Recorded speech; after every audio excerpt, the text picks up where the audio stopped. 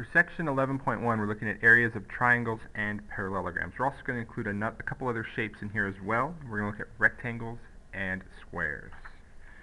So we first have a few postulates to start the section. If we could just we're going to use them throughout the way as we go, but we're not going to think of them too much. It's kind of a used rule we can apply.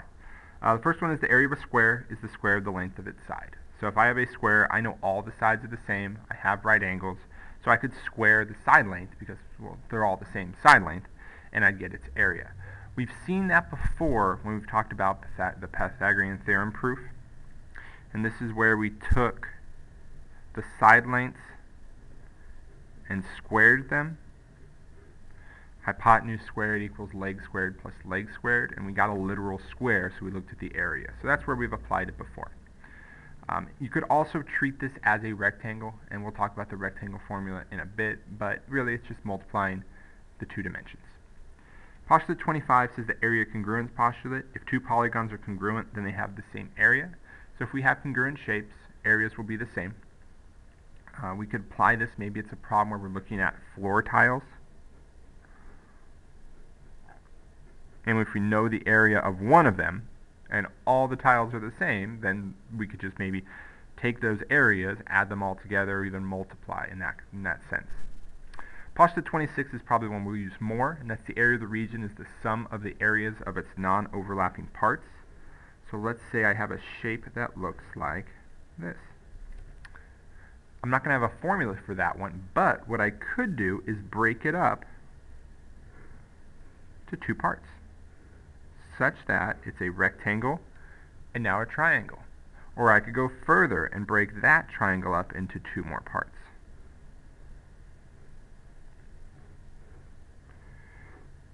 In any case, this area, this sum of the areas, and this sum of the areas would all be the same because I can combine these areas to equal the whole thing. So it's something we can use if we don't have a formula for the whole thing, but maybe we can break up the parts and find it.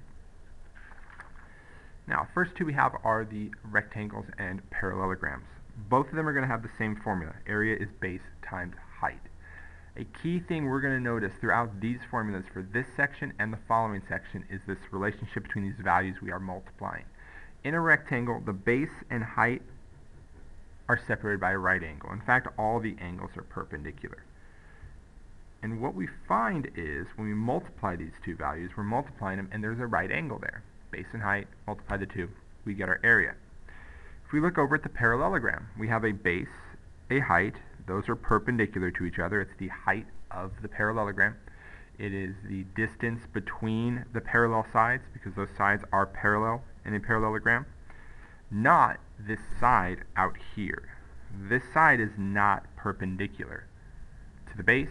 It's not perpendicular to the height, so we're not going to use that. Now, that's not a clear rule we have. They have to be perpendicular. We're not going to state that, but it's something to keep in mind, something to look for that will maybe make things a little bit easier. So in either case, we look for that perpendicular, we multiply those values, and that gives us our area. And when we find area, we need to state our units squared for area, and if we're talking about just the length, it'll just be the normal units, like inches, centimeters, feet, whereas inches squared would be inches squared, feet squared, meters squared. So we'll work through a few examples for this one. Every time I do the problem, I write my formula first. So area equals b times h, base times height. I plug in my values. That is 13 times 11. Now, even though this 11 is on the outside, it's still talking about the height. I can move it in here, and it's still the height of the parallelogram. I then multiply that, and I get 143 units squared for my area. Show all my steps, multiply, circle my answer, name the units. Next problem is a rectangle, so this is going to be area equals base times height. I have 16 times 10, which gives me 160 units squared. Next two problems, I've kind of added a little bit to it. Now they give me the area, and I need to solve for an unknown value. I still have to write my formula as I start. Area equals base times height because it's a parallelogram. Almost get into the habit of just identify what shape it is. Don't worry about the values yet. what shape is it, what formula am I going to use, then figure out what you need from it. So base times height is what I'm going to use. I have 7.2 equals 3 times 3x, and I'm solving for x. I get 7.2 equals 9x. If I divide 7.2 by 9, I get 0.8. Now, if I was to divide 72 by 9, it would be 8, but since that decimal's over 1, I can make it 0.8, and our units would be meters. So 0.8 meters is our value for x.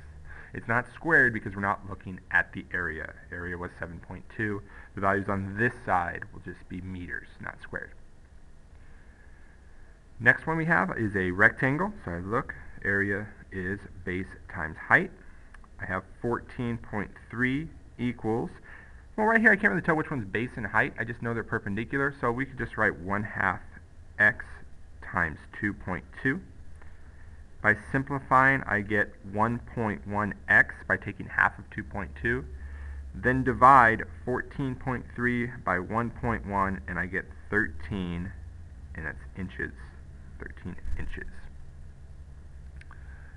Okay, so if we go to our next shape now, which is a triangle, we have a different type of formula. Area is 1/2 base times height. Now, if I cover up that 1/2, it looks like the parallelogram or the rectangle formula, and that is something that's a common error for a lot of students. We have to pay attention to that. A triangle is 1/2 base times height, because if we just did base and height, we'd be looking at a parallelogram or a rectangle.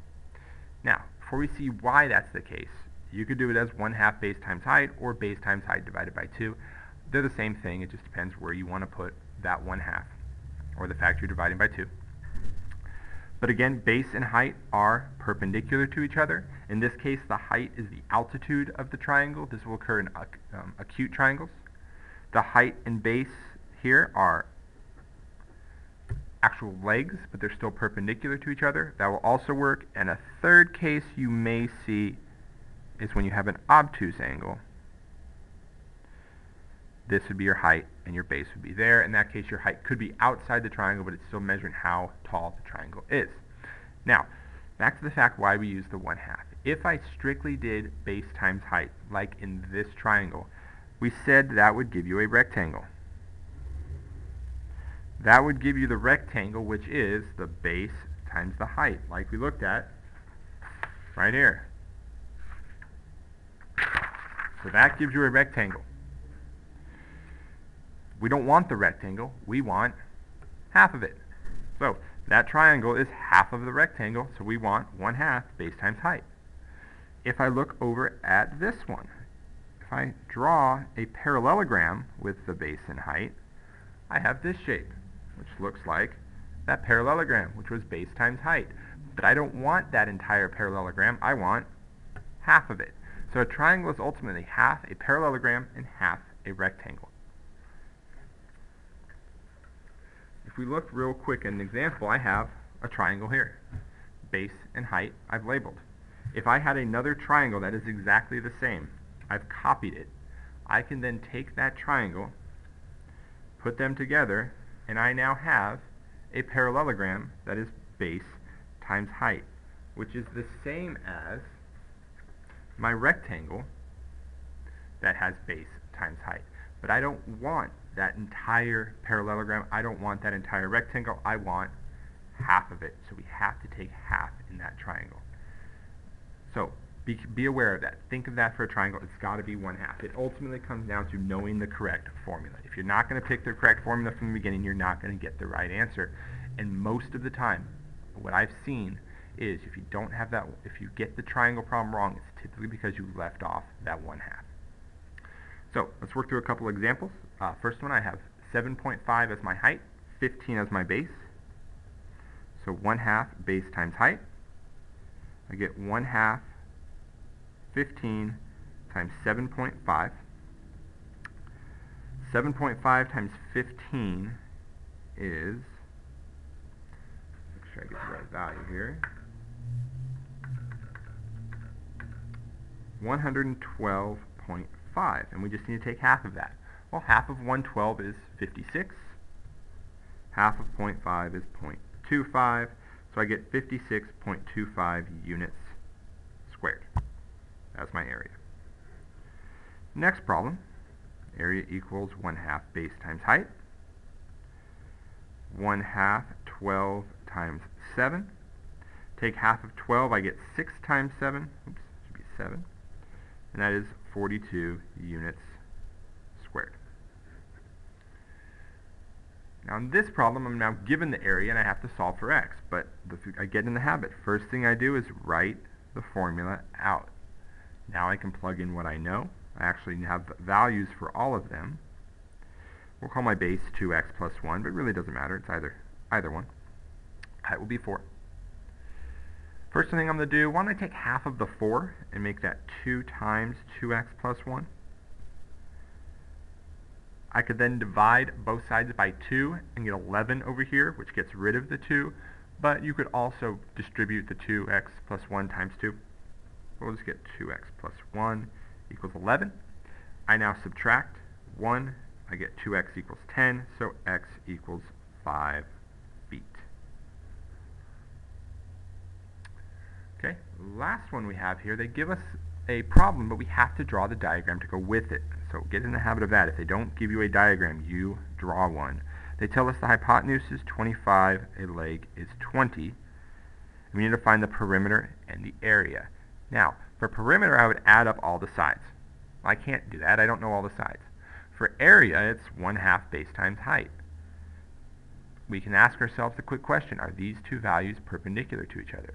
They're not, so we're not going to use them. We also see that this would be a height and this would be a base. That 25 is the hypotenuse. We're not going to use that. It's like you're looking at this example up here. So we have to solve for, let's just call that x. That value, once we have that, we can find the perimeter by adding all the sides, and we could find the area by multiplying that times 20, dividing by 2. So 25 squared equals 20 squared plus x squared. Gives us 625 equals 400 plus x squared. 225 equals x squared, so x is 15. So that's 15 now. I can find perimeter by doing 20 plus 25 plus 15, which gives us 60. And that'll be 60 centimeters because it's length, not area, so it's just units. And area would be 1/2 base times height.